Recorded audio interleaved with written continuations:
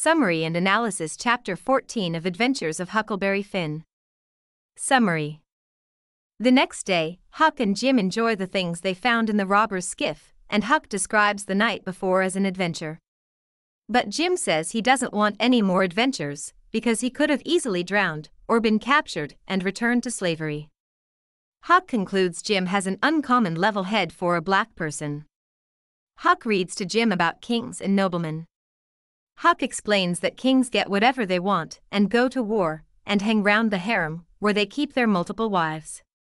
Huck and Jim then discuss King Solomon, whom Jim accuses of being a fool for wanting to chop a baby in two. Huck tells Jim he's missed the point, but Jim says the deeper point is this, that a man with few children thinks of children as precious, but a man with many children, like Solomon, thinks of children as being expendable as cats. Huck thinks that Jim is being stubborn, but changes the subject to other kings. Huck tells Jim about Louis XVI and his young son, who was jailed after his father's execution.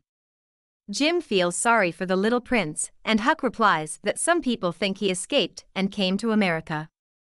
Jim is pleased, but imagines that he must be lonely, given that there are no other kings in America. Huck says that the prince could join the police force or teach French. Jim doesn't understand. Don't all people speak the same language, he asks. Huck says no, and gives an argument for why that is so, but Jim pokes a hole in the argument, such that Huck is forced to conclude, it warranty no use wasting words. Both Huck and Jim fall silent. Analysis.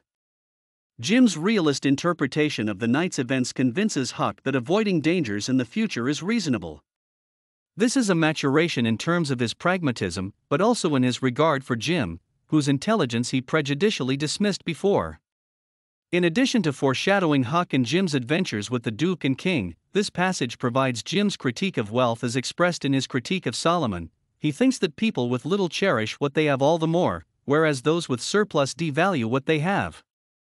In addition, Jim here criticizes a biblical hero as being a fool on the grounds that he is not caring enough, and while Jim may be missing the point, he is also not entirely wrong either. Europe is represented here as a place of feudal brutality, America as a refuge for the free, like the prince.